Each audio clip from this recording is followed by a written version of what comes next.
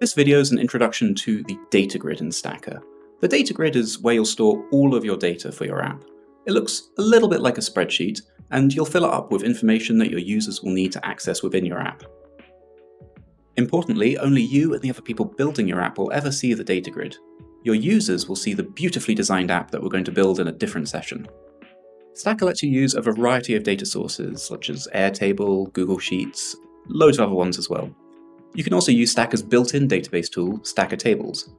This video is going to focus on Stacker Tables, just to get a bit of a feel for how the data grid works, and in the next video we're going to show you how you can use Airtable and Google Sheets as well.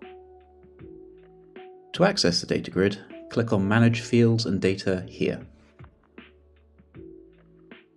You can click this plus icon to add a new table to our app. You'll see three options: Add New Table, Import from CSV, and Paste from Spreadsheet. If you have your data ready to go, you're welcome to try one of the second two options. But for now, let's assume that we don't have any data and we're going to be working with a blank table.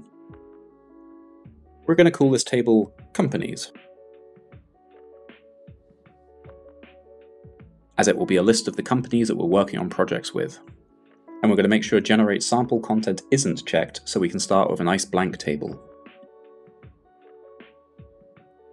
You'll see it creates three columns by default. These columns are actually called fields and can store a variety of data, including text, numbers, currency, attachments, and a few others that we'll explore.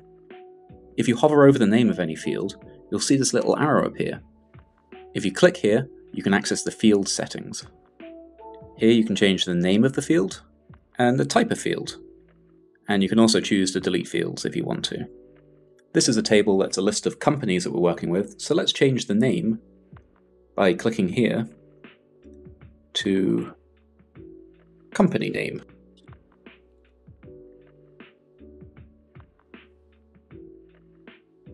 And we'll keep the field type as short text.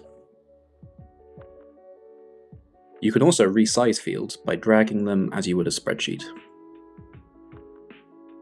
We'll leave the description field as it is for now, but let's use the status field to understand our relationship with each company. You hover over the word status and click the little arrow. You can see that this is a single select field. This means that you and your users can only choose one of a predefined list of words or phrases to complete the field.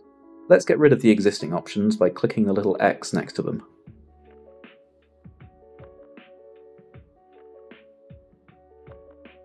And let's add in our own options that we could use to describe our relationship with each company.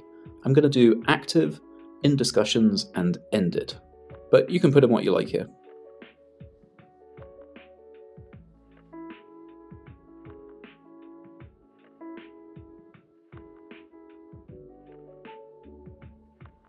Now we have our first three fields set up. Let's put in some dummy data to see how it looks.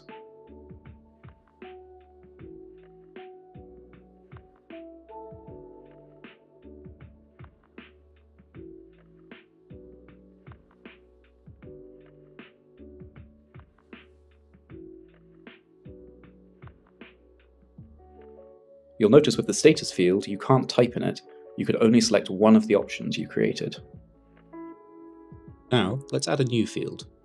If you click on Add Field, let's call this one Number of Employees. And we'll choose the field type to be Number.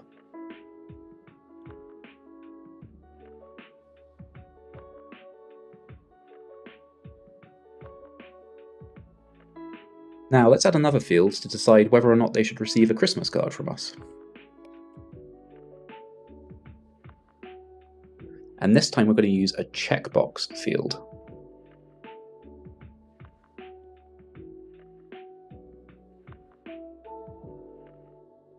This is a field that is either on or off. You can either check a box or leave it unchecked. And lastly, let's add an attachment field so we can store the company's logo.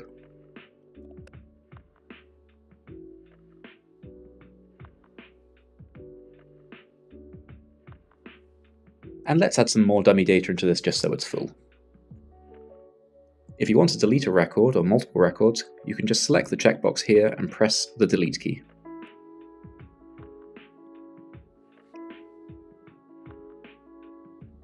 Lastly, you can access the settings for your table by clicking here. Here you can rename the table, delete it, or change the primary field, which is the first column here. Every table has to have a primary field. You'll notice that you can't delete it if you try to. Now, through the power of TV magic, I'm going to create a second table called Projects, so I can show you how you link two tables together. This is a really important concept to understand, that you can link together two tables. It means that Stacker will understand that they are somehow related to each other. So, for instance, you could take a company and link it to a specific project to say that that project is with that company, or if you had a list of people, you could link those people to a particular project and say that those people are currently working on it. It's a really powerful tool, and it will become really useful later on, both when we're designing our app and when we're setting up permissions for our app. We create a linked field as we would any other field. We're going to create it on the project page, and we're going to call it Company Link.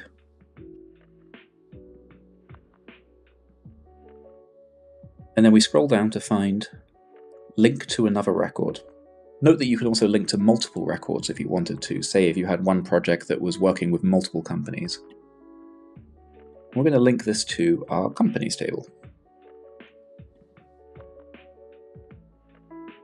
Now you'll see this acts a bit like a single select, but the choices are the companies in the other table. I'm going to link the projects to a company each.